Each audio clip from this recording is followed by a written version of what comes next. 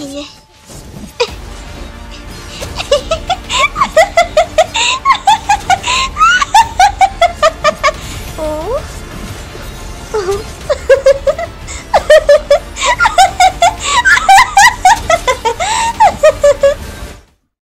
Yeah, this is how it feels like playing against Ruby. Hello my friends, today I'm going to show you the adorable lifesteal queen, Ruby. First we are diving deep into the information heavy part, where I explain you everything you need to know about her, and afterwards we will continue with the match plan for her.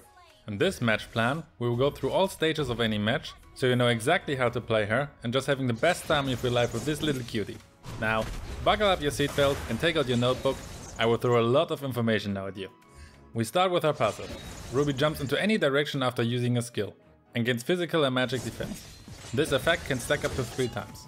She also has a 10% physical lifesteal by default, and gets 150% physical lifesteal from equipment. Importantly, all of her physical lifesteal is converted into spellvamp. As a quick note, if you don't know what physical lifesteal and spellvamp means, you get a certain amount of HP back when dealing damage to an enemy. The more lifesteal you have, the more HP you get back. The difference between these two are that physical lifesteal comes from basic attacks, while spellvamp comes from using skills. And since all physical lifesteal is converted, you get only HP back when dealing damage with skills. This is super important to know, so when you want to heal, avoid using your basic attacks. Enemies are by the way everything you can deal damage to, including minions and jungle creeps. Next is her first skill. Ruby slashes forward and deals damage twice.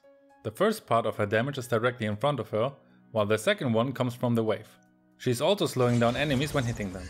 This skill is super awesome, because you can do everything with it. Engage, escape, and hunt down your enemies. It's all possible with it. Let's continue with her second skill. Ruby spins around beautifully, dealing damage to all targets twice, and stun them briefly. She's also pulling them slowly towards her. This skill is awesome to stun anyone who's coming near to you. You're also able to cancel enemies' abilities with it. A good example is to cancel Guinevere's knock-up effect. When she hits you with her jump and is about to knock you up, you can use your second skill to cancel it and leave her with no other chance than to retreat. If you let her retreat, of course. Because this you can easily deny with your ultimate. She pulls all enemies towards her and stun them briefly. What doesn't sound that particular can make a huge difference in any gank. Once you pull them together, all heroes with a lot of AoE damage will have the best time of their life. This skill is also super awesome if you use it together with Flicker. Similar to Franco's hook, you can pull your enemies into your tower and continue to stun them and slow them down. Your enemies will hate you for this. What is the best thing that can happen to you? That's all her skills. Let's continue with her spells, emblem and build. You should use Flicker as a spell. Let alone for the Flicker ult combo, it's worth it 100%. But in the case that you haven't unlocked Flicker yet, you can also use Execute, Sprint or Petrify. As emblem I like to use the Fighter emblem with the talent Festival of Blood to further suck out the blood of your enemies. But you could also use the Tank or Assassin emblem. Now to our build. This build is designed in the way that you can spam all your skills in the late game and gain as much spellvamp as possible. As boots, use either warrior boots for physical defense, tough boots for magic defense, or magic shoes for cooldown reduction. There are 3 core items in my opinion: Harsh Claws, Endless Battle and Bloodlust Axe. Harsh Claws increase your physical lifesteal and gives you more physical attack. Endless Battle gives you more lifesteal and physical attack as well, and also more HP, mana regeneration and a bit more movement speed. Once you have built it, you should add a basic attack in between your skills to activate the true damage of the passive. Bloodlust Axe again increases your physical lifesteal and physical attack and gives you another cooldown reduction. As last 2 items, I like to build Oracle to increase the HP regeneration effect and for the cooldown reduction, and Queen's Wings for another cooldown reduction, and the passive, which increases your lifesteal and physical defense once your HP is low. With this build you can spam around her skills endlessly and stun the enemies forever. You could also add Immortality for an extra life and physical defense, Blade of Despair for more physical attack, and Athena's shield against one-shot mages. Before we get into the match plan, let's talk quickly about her targets and counters. Every enemy has HP, so they can be all your target, but you should still aim your stuns on the damage dealers. You can pick her as counter against Fanny, Ling, Gusion, Odette, Pharsa and heroes with low mobility. Fanny and Ling are quick, but you can catch them with your second skill or your ultimate if you're really good. Odette and Pharsa are easy to counter because you can interrupt their ults, what makes them useless. She's also super strong against heroes with low mobility because they can't escape you. And last, let's talk about how you can get countered, so you are also aware of that. One way to counter Ruby is using Seer Halberd or Necklace of Durance. It reduces the HP regeneration effect by 50%. You will also have difficulties against long-range heroes. They can shoot you from a far distance and there's not much you can do except running away. Whew. So that were a lot of informations. I hope you could keep up with all of them. If you found this information helpful, I would really appreciate if you leave a like on the video. It would really help me out a lot. Thank you very much, love ya! Now it's time for the match plan, where you're going to learn how to actually execute everything you just learned.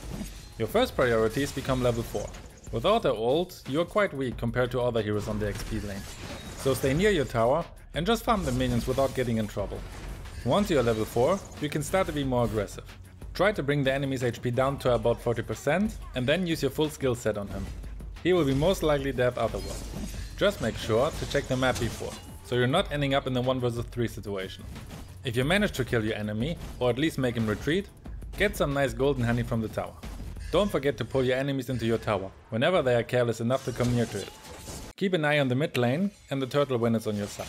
After cleaning the minion wave, you are free to rotate and help your teammates. Just don't risk too much. You don't want to give away the nice advantage by laying down in the dirt. If multiple enemies are coming to your lane, request help and stay in your tower. Focus on killing the minions, so your enemies cannot push a lane. You can also combine the last hit on the minions with your ult. When you reach the mid game and the gank start, you should be always in the middle of it. Together with your tank, you can stun and poke the enemy endlessly, and your damage dealer can finish them off. Ruby herself is not made for getting kills, but you will have a ton of supports after the match, which is also very nice. It's okay by the way when you die at this point, if your team for example managed to kill 3 enemies. That's a good trait, and your team can push the lanes. This is in general something more players should be aware of. Making good trades can really help you to win many more games. You should always look for opportunities to pull a single enemy near your team or into a tower. They have no chance of surviving and your team can get a nice gold advantage out of it. When you reach the late game, you should be a bit more careful again. The enemy's damage dealer will have more and more damage, so it becomes easier to kill you before you even get near to them. If your team falls behind, you should switch to a more tanky build, so you can sustain more and not getting one-shotted. I think you should focus on ending the game as soon as possible, so you're not getting into this trouble. Like this you should be able to defeat any enemy. Unless you lost again, because of your teammates who were feeding again this mother. Sorry, I didn't know where this came from. Anyway, that's a game plan. It's not too complicated I think, and very effective. Thank you very much for watching the whole guide. Check out the How to Counter X playlist to learn how to counter each hero and make your enemies cry. See you over there.